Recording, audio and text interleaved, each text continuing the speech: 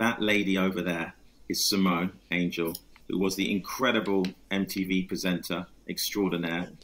Particularly, she was the presenter for the dance shows, which ran from 1988 to 2000 approximately. That's a good stint, pre-internet. Totally believe that to this day.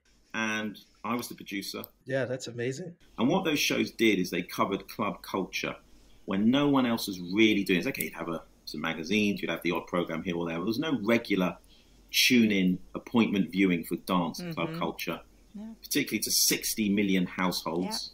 Yeah. Agreed. And Simone presented this, braved the elements, braved the abuse and lunacy in all these clubs and interviews with people. Oh, come on. You make it sound like it was a punishment. Yeah, it wasn't an ordeal. It wasn't an ordeal. It was fun.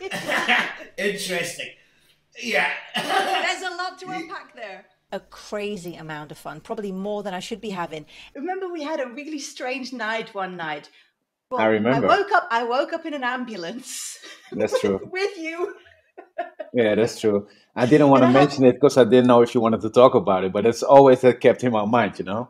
I remember it very well. Yeah. I had to be protected by 2 roadies. So we are revisiting a lot of the people who featured prominently on those shows. Lovely to see a face from back in the day. Gay people just like insist I'm gay, and I'm like, I'm just not.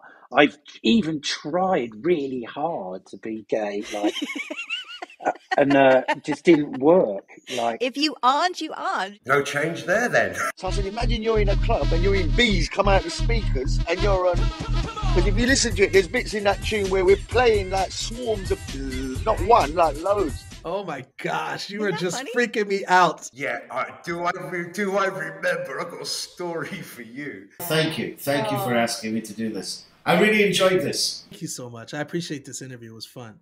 Fantastic interview, great questions. Thank you for having me on board. I really appreciate your time and effort. This is the fun thing about revisiting with people and just to put all our memories together. Maybe when we weave them all together, we have one solid story. So many amazing memories.